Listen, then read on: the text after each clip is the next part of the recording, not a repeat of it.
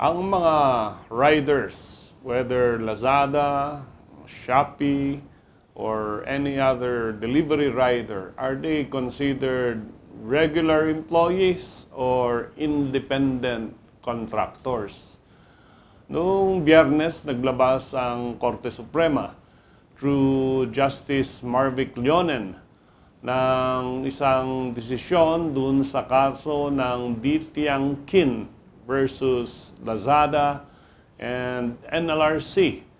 At dito sa desisyon na ito na linabas ay ang sabi ay regular employees ang mga riders ng Lazada at hindi sila independent contractors.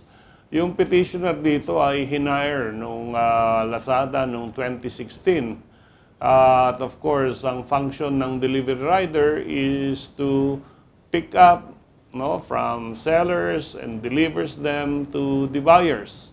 At ito ay kinukuha nila sa company warehouse at sila ay binabayaran ng 1,200 pesos each per day na sila ay naka-duty. However, nagpirma sila ng kontrata at tinawag nilang Independent Contractor Agreement. After 1 year, sinabi ng Lazada na wala na silang kontrata, hindi na ni-renew ang kanilang kontrata, hindi na sila binigyan ng rota, hindi na sila pinagtrabaho. And immediately, nag-file sila ng kaso sa NLRC. At sabi ng NLRC, hindi kayo regular employee, kayo ay mga independent contractor. No? At per piece, kumbaga, ang usapan nila.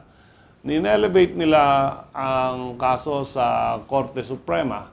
At sinabi ng Korte Suprema, may mga factor na nagdi-define kung ano ang employer-employee relationship ng tao at ng kumpanya. And basically, sabi nila, merong 4-way test ang determination ng employer-employee relationship. Unang-una, yung employer has the power to select and engage the employees. So, sino ang nag-hire? Pangalawa, may bayad. So, payment of wages. Pangatlo, may power to dismiss. So, if you can hire, then you can fire. At pang-apat, yung power to control, yung conduct ng employees' business. Definitely, sabi ng Korte Suprema dito sa Lazada, ang nagdi-determine kung paano i-conduct ng business ng riders ay yung Lazada. Kasi sila yung nagbibigay ng rota, sila yung nagbibigay ng address, sila yung nagbibigay ng package. So definitely, they have passed yung 4-way test.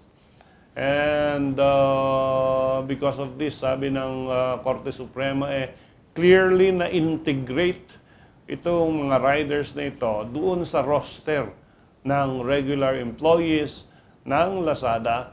And therefore, yung kanilang dismissal was illegal. So, in order rin ito na reinstatement plus back wages.